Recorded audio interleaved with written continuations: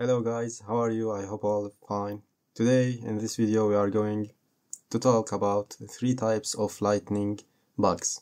There are 3 types of them, and they are some types of beetles such as fireflies or chrysales and clicker beetles.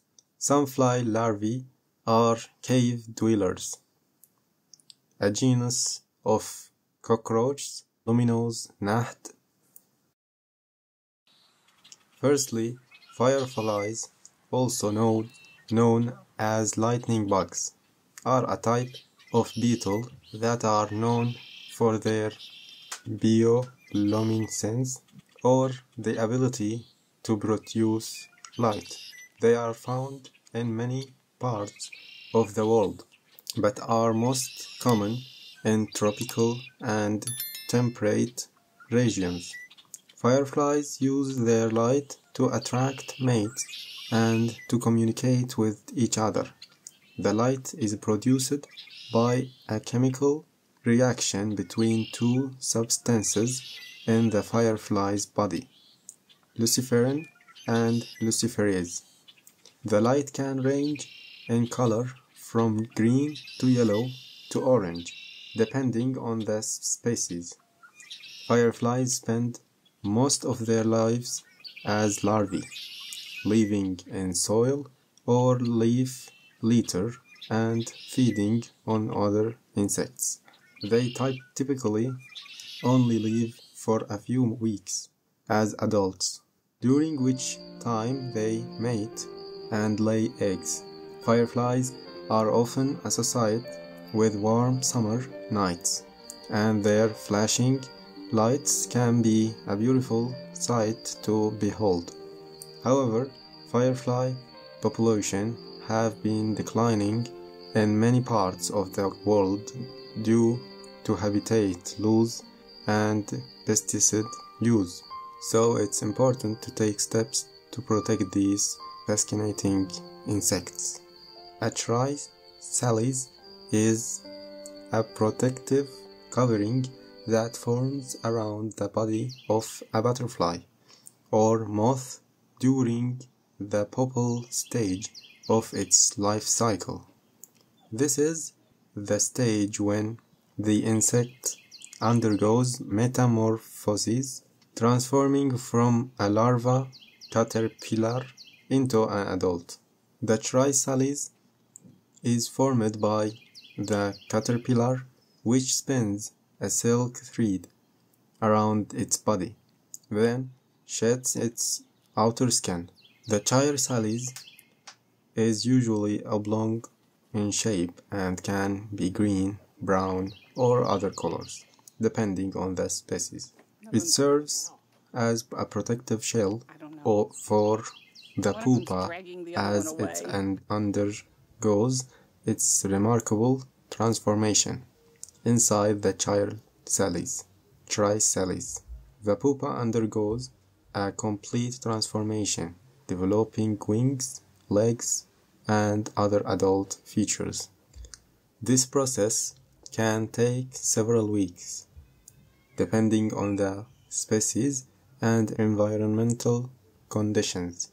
Once the transformation is complete, the adult butterfly or moth emerges from the chrysalis, pumps fluid into its wings, and takes its first flight. This marks the end of the pupal stage and the beginning of the adult stage of the insect's life cycle. Chrysalises can be found in a variety of habitats, including gardens, meadows, and forests. They are often attached to leaves, stems, or other structures and can be easily camouflaged to blend in with their surroundings. Chrysalises are fascinating structures that play a crucial role in the life cycle of butterflies and moths.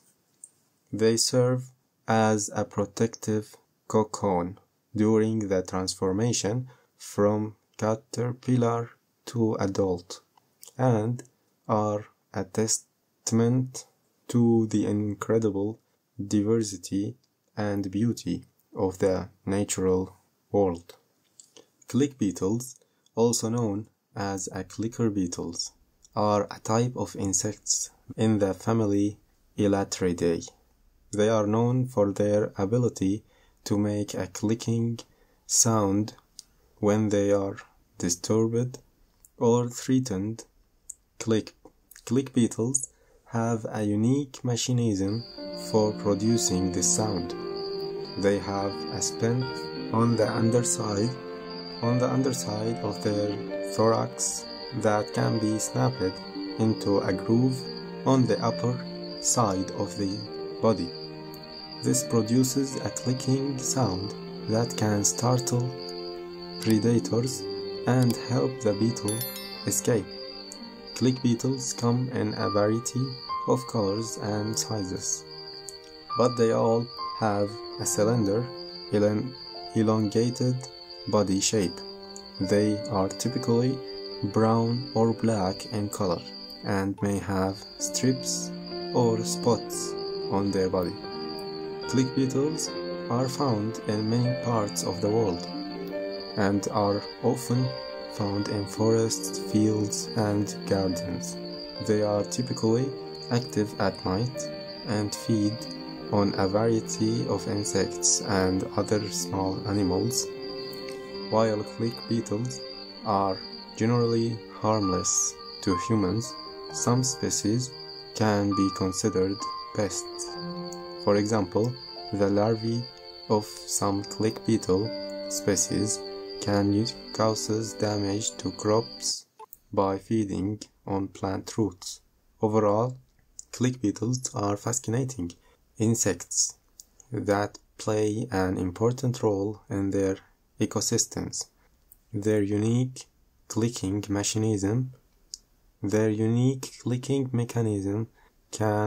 is just one of many adaptations that help them survive in the wild. Now, fly larvae, also known as maggots, are the larval stage of flies. They are often seen as unpleasant and dirty, but they actually play an important role in many ecosystems decomposers. Fly larvae hatch from eggs that are laid by adult flies, typically decaying organic matter such as rotting food, animal carcasses, or feces. The larvae then feed on this material, breaking it down into simpler compounds that can be absorbed by other organisms in the ecosystem. Fly larvae come in a variety of shapes and sizes.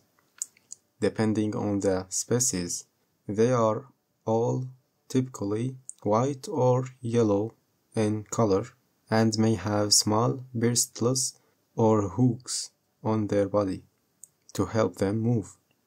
While fly larvae are often associated with filth and disease, they are actually used in a variety of applications.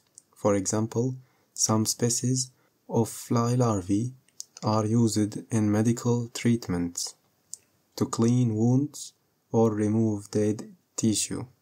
They are also used in some types of composting where they help break down organic matter into fertilizer. Overall, fly larvae may not be the most appealing creatures to look at. They play an important role in many ecosystems and have some surprising uses. Also, luminous gnat is actually not a known genus of cockroaches. There are over 4,500 known species cockroaches, And while new species are still being discovered, there are currently not known genus with that name. That being said, many species of cockroaches are fascinating creatures that have adapted to survive in a variety of environments.